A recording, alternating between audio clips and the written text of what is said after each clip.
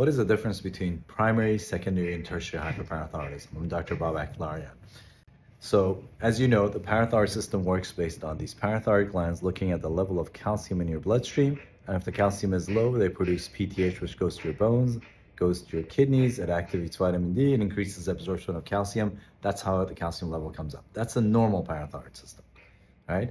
Now, if you develop a mutation in a single cell in a parathyroid gland that turns that cell into a tumor that wants a higher number, that basically hijacks the system and your calcium level goes up. That's primary hyperparathyroidism.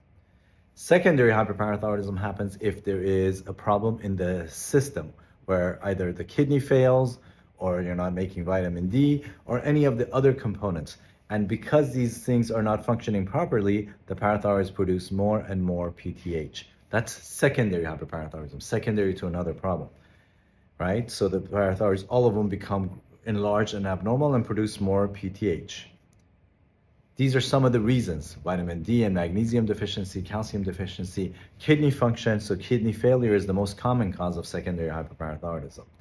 But when you correct the problem, the parathyroids go back to normal. So if you're magnesium or vitamin D deficient, you can correct that and everything will go back to normal.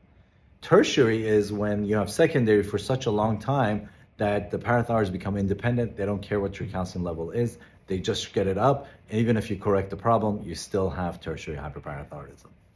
If you're interested in clear parathyroid information, visit us at parathyroid.net. Be well.